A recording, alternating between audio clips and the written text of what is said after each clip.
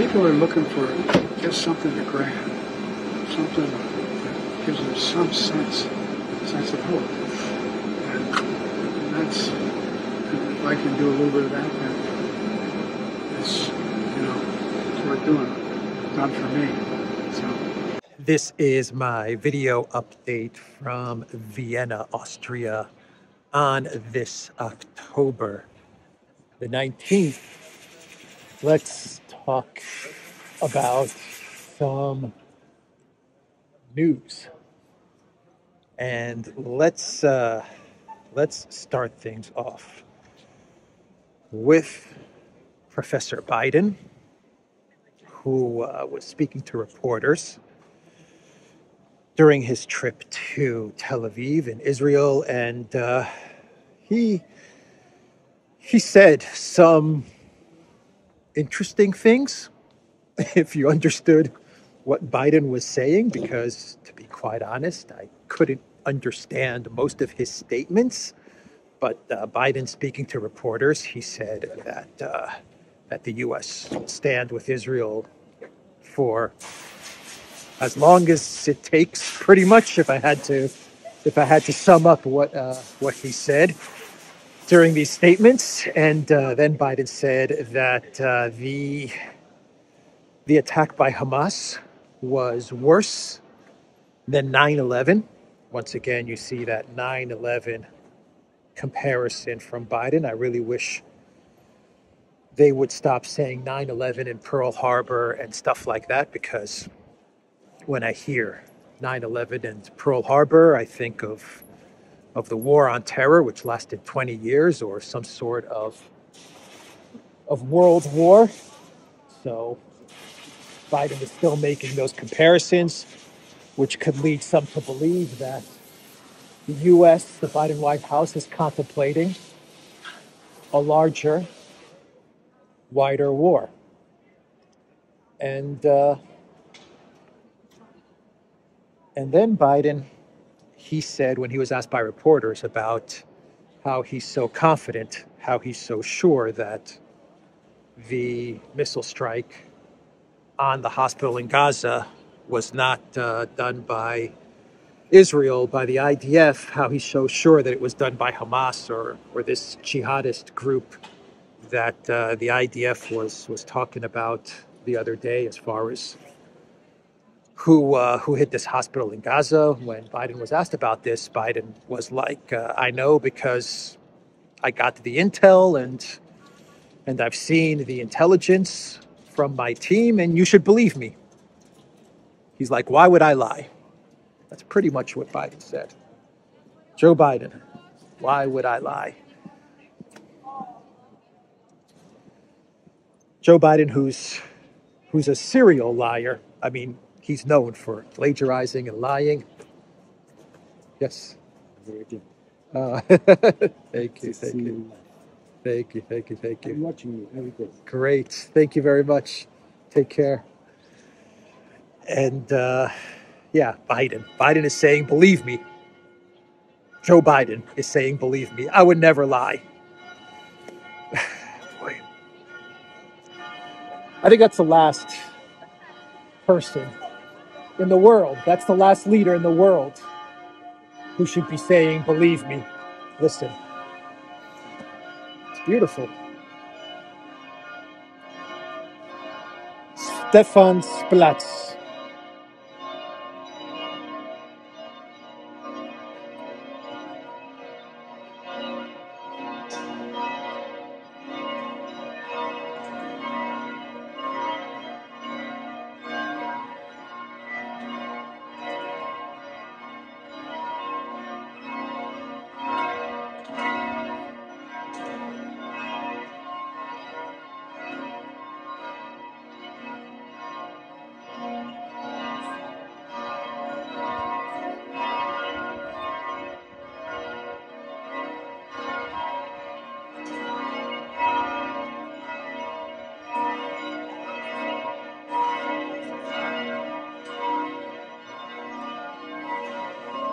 Okay,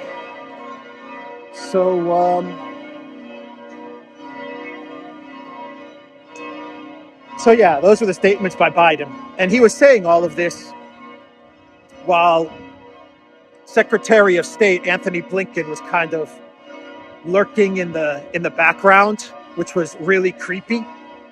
And then Biden had this chin thing. I don't know what that was, but Biden is saying all this stuff as he's speaking to reporters. He's saying, "I've seen the intel. Trust me. You have to believe me. I'm Joe Biden. I would never lie." And he's saying all of this stuff while Blinken is like right outside of the toilets, and that was just bizarre. It looked like Biden was like a puppet, and Blinken was the ventriloquist or the puppet master. Like Blinken may have had his hand underneath the puppet, and he was like kind of moving the puppet with his hands. Very creepy indeed. Seeing Blinken lurking there. Creepy dude, that Anthony Blinken. So yeah, trust the intel. Well, believe me, that is what Biden is telling the world. And you know, I don't know what happened. I've seen a lot of videos, a lot of images. I've read a lot of analysis.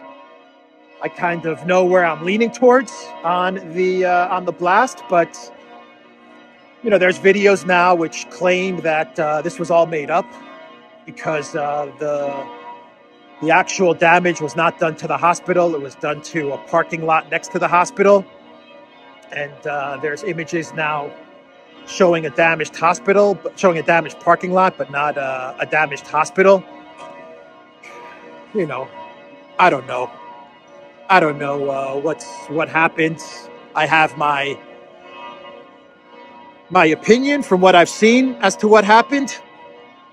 But, you know, if Biden has the intel, then he should release it, or release what he can. That would be the best way forward, because, you know, the world is outraged. I saw videos yesterday from Athens. The protests in Athens were huge because they were so upset. Pro-Palestinian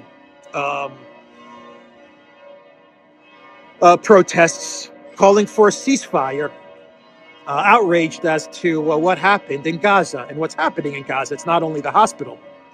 I mean, bombings are taking place on a daily basis. Every minute, bombs seem to be being dropped in Gaza. And keep in mind, even if the bomb did hit, or this missile did hit a parking lot, I mean, people were probably in that parking lot because they have nowhere to go. Remember that Gaza is one of the most densely populated areas on Earth. So pretty much anywhere a missile lands is going to kill a lot of people, a lot of innocent civilians, whether it's on a building or in a parking lot or both. I just don't know what happened. One video taken the day after doesn't really say much or prove anything. The best way to figure out, to get to the bottom of what happened, is an investigation, and for Biden to release the intel that he has. If you have some intel, speak with your intel people, Biden, and release what you have or what you can, so that the situation can calm down a bit. It's not going to calm down completely, but you know, so things can calm down a bit, because even in Congress, the building where the Congress, the U.S. Congress officials, the representatives have their offices, I think it's called the Rotunda building, I think is what it's called. Anyway, I forgot the name, but it's not like the actual Congress building, but it's one of the adjacent offices. You know, they had protesters enter as well. Once again, pro-ceasefire, pro-Palestinian protesters. They entered one of the buildings, and they're calling for a ceasefire. And so the best way forward is for Biden to release what he has, if he's so confident about it, which will show that this, according to Biden, that this missile was this jihadist or Hamas missile. If he has that evidence and it's crystal clear, release it. And the absolute best thing that can take place is an investigation. That is what the UN is calling for. That is what needs to happen. An independent investigation.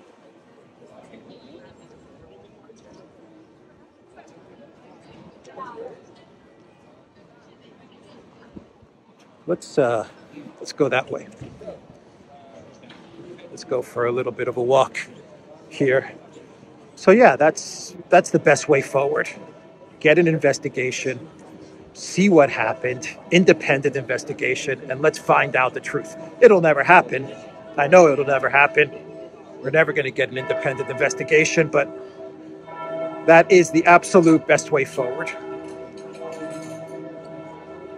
And I imagine that, and here's where I need your help in the comments down below. Let me know if this is possible. But I imagine that, let's go this way, that investigators probably can't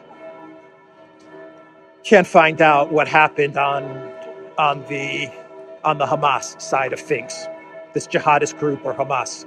I imagine they can't get any information there. But I imagine from the IDF, the Israeli Defense Forces side of things, they could find out if they launched a missile or a bomb or a rocket, and they can investigate everything. I mean, from a forensic level, from an investigatory level, I imagine that if Israel cooperated, they would be able to find out pretty easily if this missile was indeed fired by Israel or not. They would be able to find that pretty easily. I don't know, maybe I could be wrong, but that's my thinking. My thinking is that if you had an investigation and the Israeli Defense Forces cooperated, they would be able to come back with an assessment saying, look, we got all the information from Israel. They were very transparent. And this rocket didn't come from Israel, or this rocket did come from Israel. I'm being naive. I'm being completely naive here. But, you know, if you don't get an investigation, the escalation is just going to continue. It's that simple. If you don't get an investigation, the escalation is going to continue. And maybe that's the plan. There are news reports from the UK Times specifically which say that Biden's purpose for the trip to Tel Aviv was to give the green light to Netanyahu to begin the ground operation. I don't know how true that is, but there are reports which claim that Biden went to Israel. He gave Netanyahu the green light, and the ground operation will begin. The big concern is Hezbollah towards the north.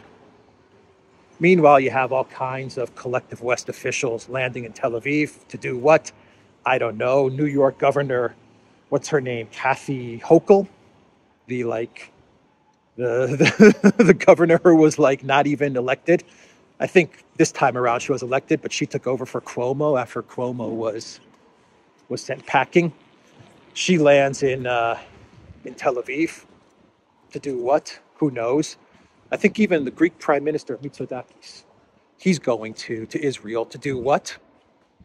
I don't know.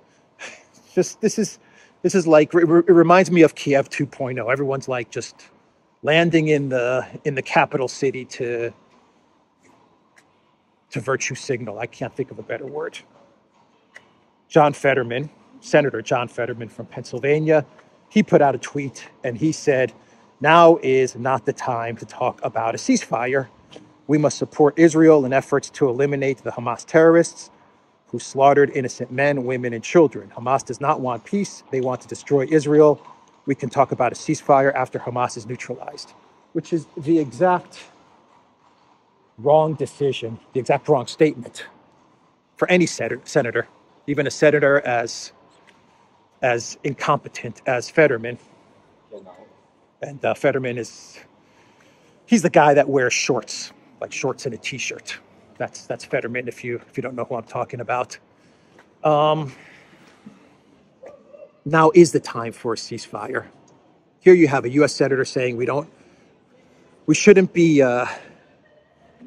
trying to get a ceasefire, which means what? Escalation, war? Is that what Fetterman is suggesting? No, he's saying we have to go after Hamas. We have to destroy Hamas. Okay, but destroying Hamas is going to mean that you're going to destroy Gaza and you're going to kill tens of thousands of innocent lives. And there has to be a better way. There has to be a diplomatic solution to this. The circle of violence has to stop. It has to break. If you don't break the circle of violence, then this never stops. And this is why I continue to say that Russia and China, they are working to provide an off-ramp out of this mess. But it's going to take time. It's going to take time, and it's going to be extremely difficult for Russia and China to wrestle away control of the Middle East from the United States, or at least the peace process in the Middle East from the United States. Is going to take a lot of time, and it's going to be very difficult for Russia and China to take over the failed peace process that the U.S. has been engaging in over the last decades.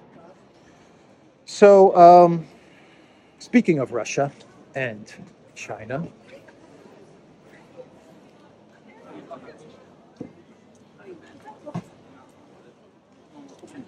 a lot of people in Vienna.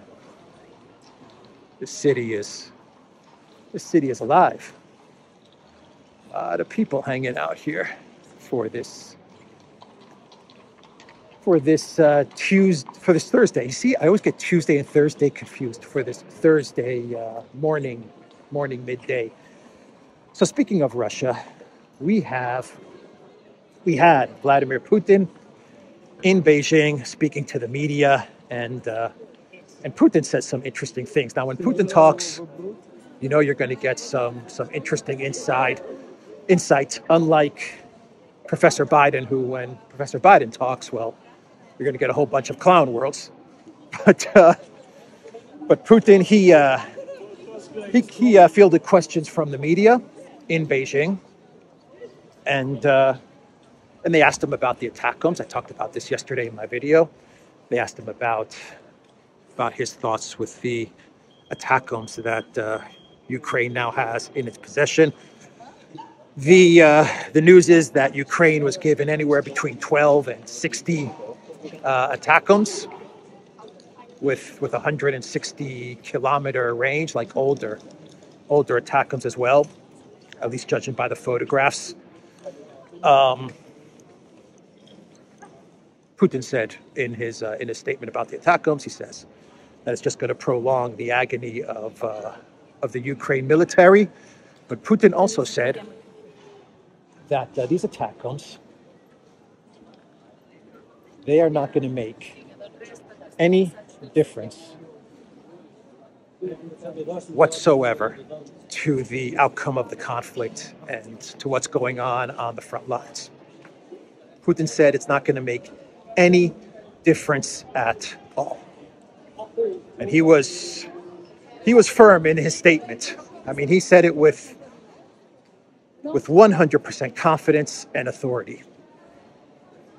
It's not going to make any difference at all on the front lines. He said all it's going to do is prolong the agony of Ukraine.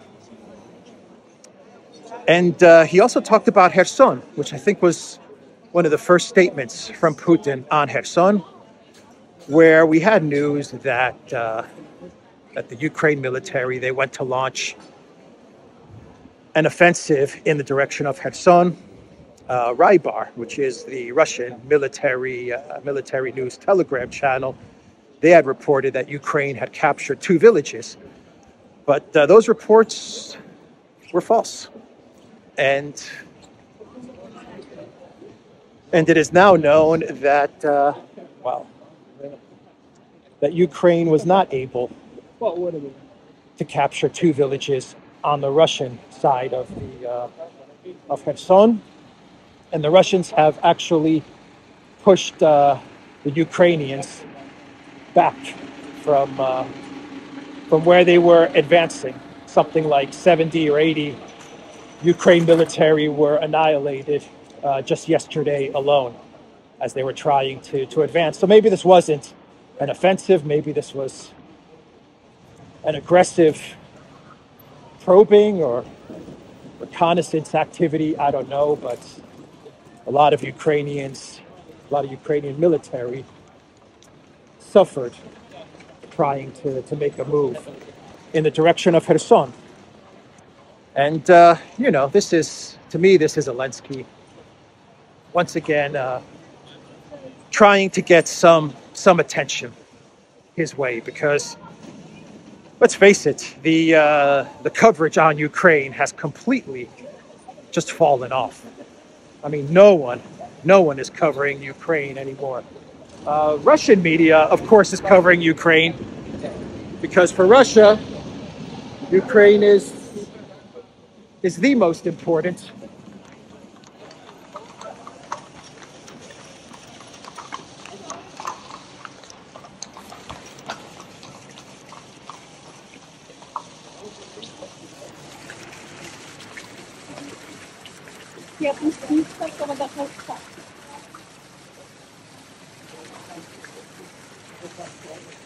But collective West media, they're just not interested in Ukraine anymore. So I think Zelensky, he's trying to launch an offensive in the Kherson direction. It's going to fail. It's already failing. And it's not going to get the attention that I think he's hoping to get. Either way, the Biden White House, they're saying that the $100 billion that they want to get passed through Congress for military aid and financial aid to various conflicts, 60 billion of that is earmarked for Ukraine. The rest of the money is for Israel, Taiwan, and the southern border. So you have Joe Biden, Blinken, Sullivan, Newland. This is the group of people that are going to lead America into 3 wars and dealing with the southern border. This is the group. Biden, Blinken, Sullivan, Newland, Austin. These are the guys. Kamala Harris. This is the team. This is the A team that is going to lead the United States into war with Russia, war with the Arab world, because that's what we're talking about here, war with China, and dealing with the southern border. Yeah, good luck with that. Speaking of war with the Arab world, Putin said something interesting during his press conference. He said that Russia has deployed MiGs with Kinzhal missiles. And he said they have a range of 1,000 kilometers because, as Putin was answering a question for a reporter, he said that the Russian military, he said this is not a threat. He said, I'm not threatening when he came out with a statement. But he said that he has sent, on his orders, the Russian military has deployed MiGs with Kinzhals to patrol the Black Sea. And he did this because the U.S. has moved so much military hardware, aircraft carriers, and it seems like its entire Navy is moving towards the Mediterranean. I'm exaggerating, but that's what it seems like in preparation for something big. I don't know. The U.S. says this is in order to deter Iran and Hezbollah, but I don't know. I'm afraid that's not what it's about. But and then for Putin to say this leads me to believe that he has intel that the U.S. is planning something very, very big, perhaps towards Iran. But he said that he's got his MiGs, and they're looking straight with the Kinzhal missiles. They're looking straight at the U.S. ships in the Mediterranean. Now, I was listening to Alexander's video, and Alexander brings up the point that the Kinzhals, the MiGs, the Kinzhals, are also there to intercept the ATACMS as well, and to prevent strikes into the Russian Federation. So they're basically patrolling the area in order to protect Russia, but perhaps in order to deter the U.S. deterrent. So the U.S. sent ships in the Mediterranean, they say, in order to deter Iran, and now it looks like the Russians, they've got their MiGs in order to deter the U.S. Ships that the U.S. claims are there to deter Iran.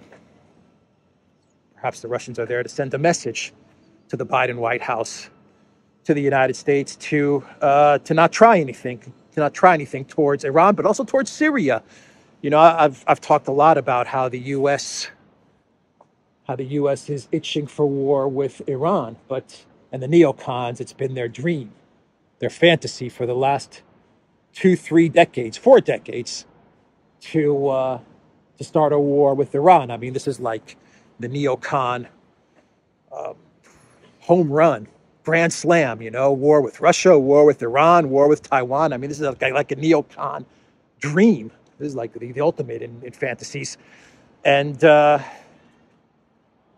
talk a lot about how much of these U.S. forces in the Mediterranean could be aimed at Iran, trying to start something with Iran, maybe a false flag, I don't know. But we can't forget about Syria. You know, the neocons, they've never forgotten Syria, and they've never forgiven Russia for destroying IS and preventing the fall of Assad in Damascus. Never forget one thing when you have U.S. politicians comparing Hamas to IS. Never forget that it was the Obama administration with Joe Biden as vice president that supported IS. And never forget that Hamas was fighting alongside IS in order to overthrow Assad. That's just reality. That's the truth. Those are facts. Never forget that. So we can't forget about Syria being a possible target, because the neocons, they have no reverse gear. And you know that that the fact that Syria is still standing and Assad is still standing, you know that the neocons, that must drive them absolutely crazy. So I'm worried about not only Iran, but I'm worried that they might try something towards Syria. And perhaps Putin he has the intel and he's sending the message, you know, don't screw with Iran, but definitely don't screw with Syria. So I think that's everything before we get into some lighter news, I guess, if you could define it as such, clown worlds. And Kim.com, here's an interesting tweet from Kim.com before I segue over into the clown world segment. A UN Security Council resolution on Iran's missile program has expired today. Russia is free to deliver hypersonic missiles to Iran. First deliveries are probably arriving at Iranian ports. Russia will support Iran in the upcoming war against Israel, U.S. Payback for Ukraine. It's an interesting tweet from Kim.com. I've read about the resolution that expired, and that Iran is now, from what I understand, is free to get missiles. Hypersonic missiles, perhaps. Maybe the Biden White House wants to start something with Iran before Iran starts to acquire this missile technology. I don't know. Just a thought. So, Business Insider is reporting that Elon Musk is considering taking Twitter out of Europe amid EU compliance investigation, the Digital Service Act from the EU. I've talked about this a couple of times, actually, how the European Union, they are threatening Elon Musk, and they're telling him that he has to start canceling Twitter accounts and removing Twitter posts because they violate the European Union's Digital Services Act. And Elon Musk, he's not happy about this DSA, this EU directive. And Business Insider is now saying that Elon Musk is thinking about pulling Twitter out of the European Union. I don't think so. I don't think that's what's going to happen. But while Business Insider is saying this is a bad idea for Elon Musk to take Twitter out of Europe, Twitter, I believe, the traffic from Europe accounts for 9% of the total traffic for Twitter that is coming from the European Union. I think this is a great idea. I've said this before. I said this many, many months ago. I think in a video that I did in Athens. I said this many months ago that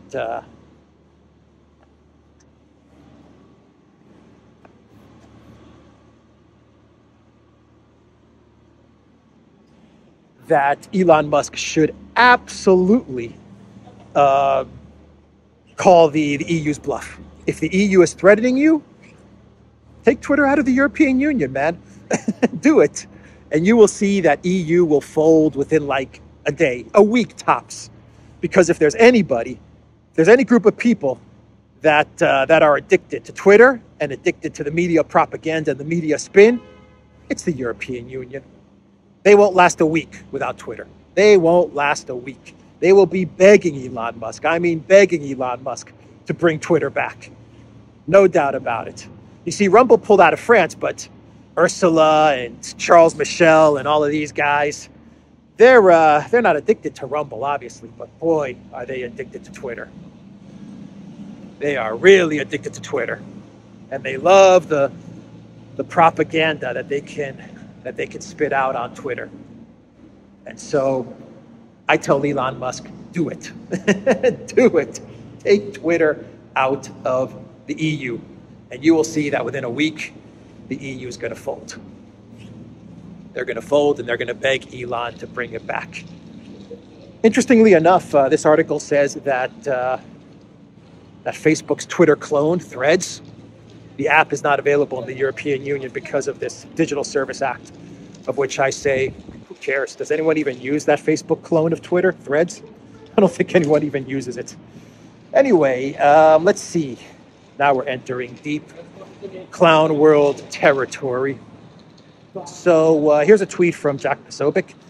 A U.S. judge sent a guy to jail for posting Hillary memes, calling it election interference. Another U.S. judge just gagged President Trump from speaking freely, but that's not election interference. The country you grew up in no longer exists.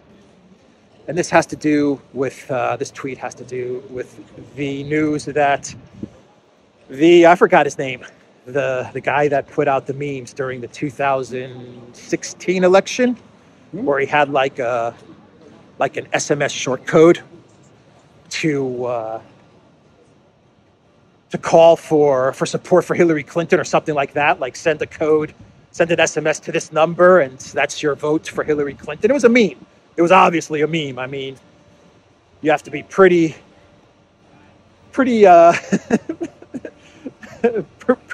challenged up here. Let me put it that way. I'm trying to be diplomatic.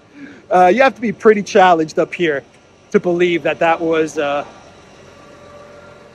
actual Hillary Clinton endorsed election post. So anyway, he put up this meme, and people thought it was funny, and he got arrested for it. He got arrested for this meme during the 2016 election.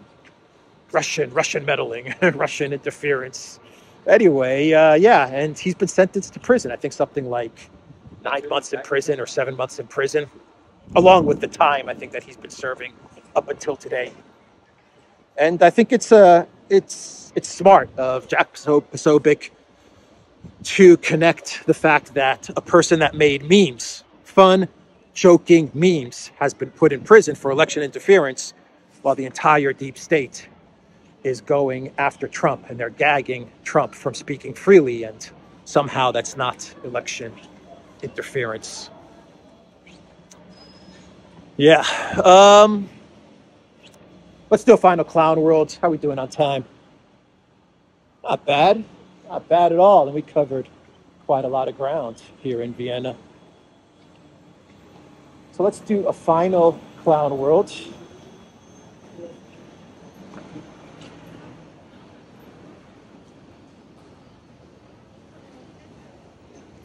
And for this clown world,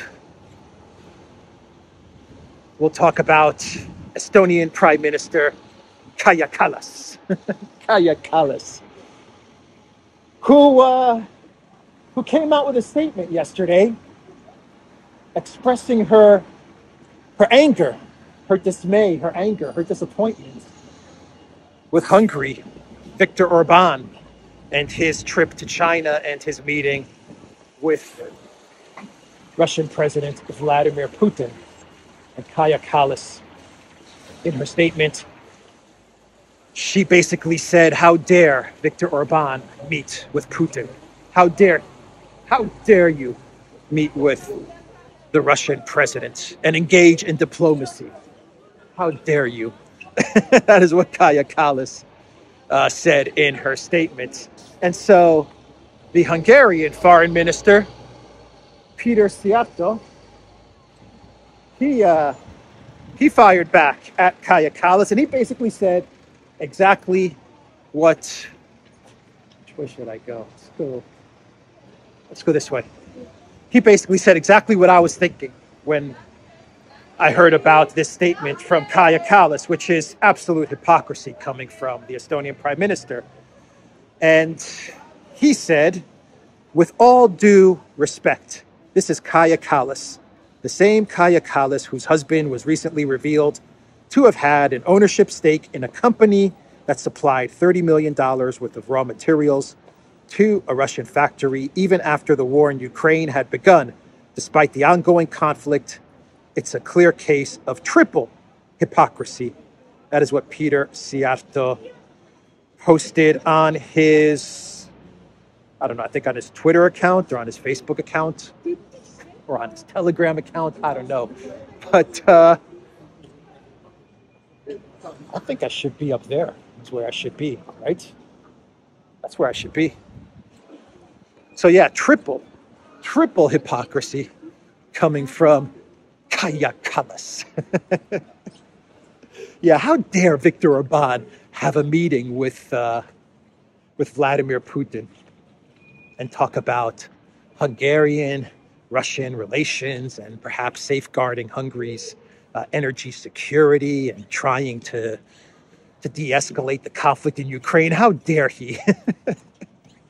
Doesn't Viktor Orban know that the only EU leader that's allowed to do business with Russia is Estonia? Doesn't he know that?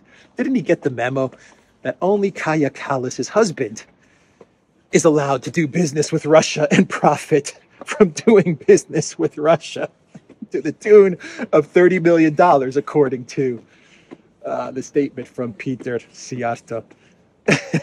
I love it. Triple hypocrisy. Mr. Szijjártó, it's too easy, isn't it? It's too easy owning these EU officials, isn't it? They make it too easy. Anyway, everybody, that's the video, the Duran.locals.com. We are on Rumble, ODYSEE, BitChute, Telegram, Rockfin, Twitter X, and go to the Duran shop. 10% off. Use the code, no, 20% off. I always say 10%. 20% off. Use the code, the Duran20. Pick up the special edition Elensky green jacket. And I'm going to sign out. Franz Joseph. 1893. Albertina.